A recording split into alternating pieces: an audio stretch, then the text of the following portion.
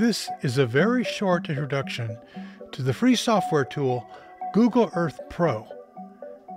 It is intended to help sighting witnesses to show us exactly where they were, how they were moving, and what direction they were looking in. All very important pieces of information when investigating most sighting reports. Google Earth Pro is available for free for Windows, Mac, and Linux. We'll have a link below the video window that will take you to the download page.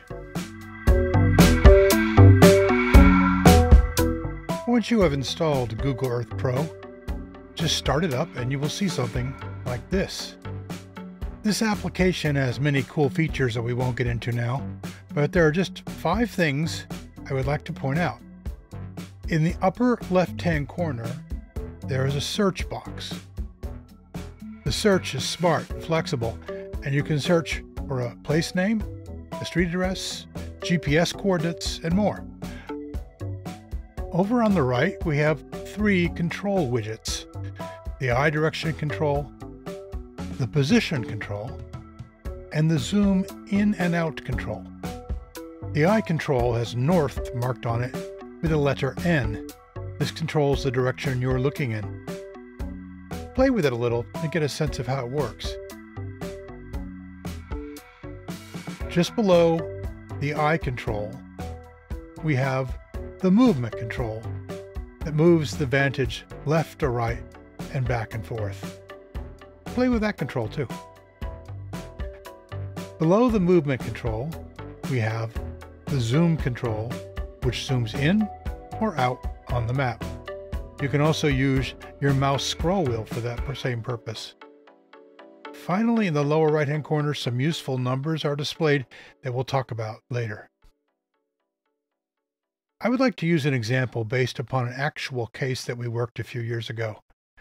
One of the witnesses, the driver, told us she was in Taylorsville, Maryland, and turned right onto Route 26. Let's go to Taylorsville and get started. And there is the small town of Taylorsville in Carroll County, Maryland. And there we see Route 26, which passes into Frederick County to the west on the way to the city of Frederick. The area is mostly farms, vineyards, and pastures. It's a little hilly, but not much. We'll skip most of the details of the case in question, but the witness gave us enough information to determine where she lost sight of the object.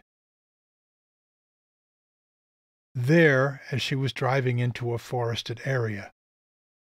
If in doubt, we can use Street View by grabbing this little icon and dropping it onto the road.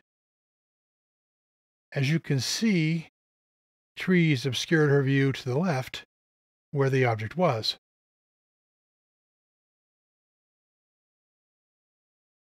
Just before this tree line is a dairy farm on the driver's left, and we stopped there with the witness. She pointed to where the object was visible at that point, compared its size to the farmhouse shown here. So, imagine you have seen the same thing, but you are standing by the road, using the dairy farm as a landmark. You should be able to recreate the direction you saw the object in, and about how far above the horizon your line of sight was. To get just a little more sophisticated, you can grab the measurement tool from the toolbar. It's a ruler icon, and use it to draw a line in the direction you are looking. Make sure you have mouse navigation turned off. Don't assume you know the distance or altitude. You don't, but the direction is something you can pin down. You will notice a number in the dialog box called heading as you drag out the line. That is the number we need to know. Take a screenshot or write it down. Also, we need to know the lat and lon numbers in the lower right. At this point, we've probably covered it enough for now.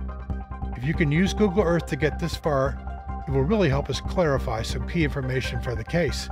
And once you get more familiar with it, you can use it for a lot of other things as well. We hope this video has been useful to you.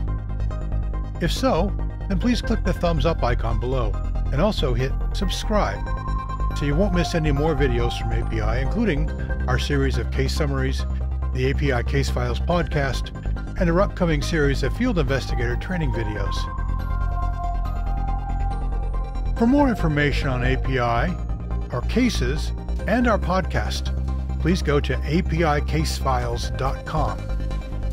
To report a UFO sighting, go to reportaufo.org. We hope to see you soon.